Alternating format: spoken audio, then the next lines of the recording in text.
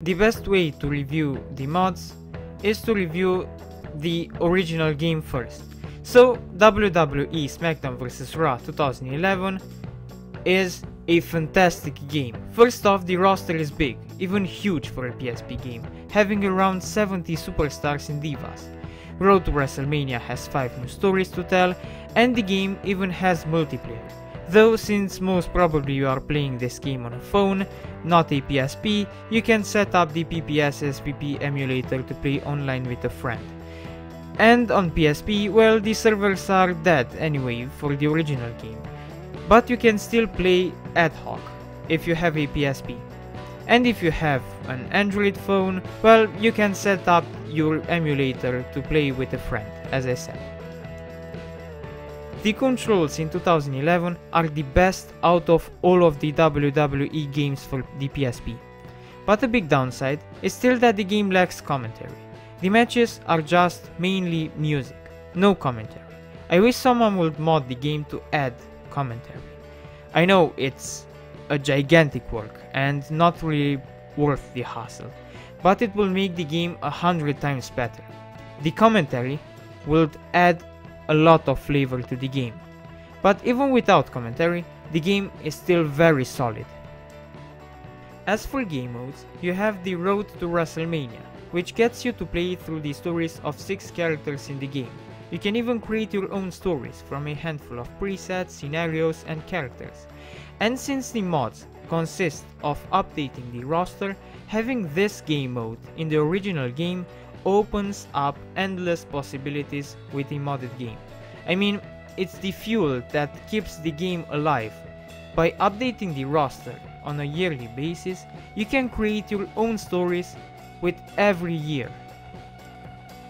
You also get a character creator tool so that you can make your own character and fight with all the updated wrestlers. And with the story creator, you can put the wrestlers into any situation and any story you want. You can even control who do you want to fall in love with whom in the story creator. It's a lot of fun, especially with imagination.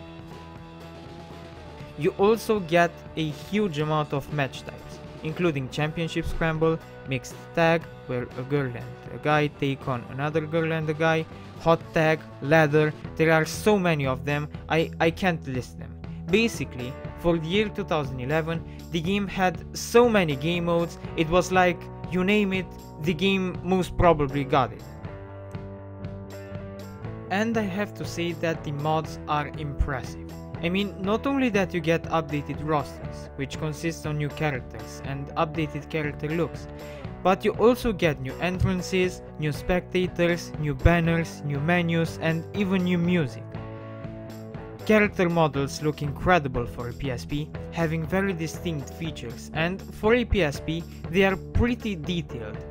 The mods are really worked, and I appreciate that people kept their interest for the WWE games for the PSP.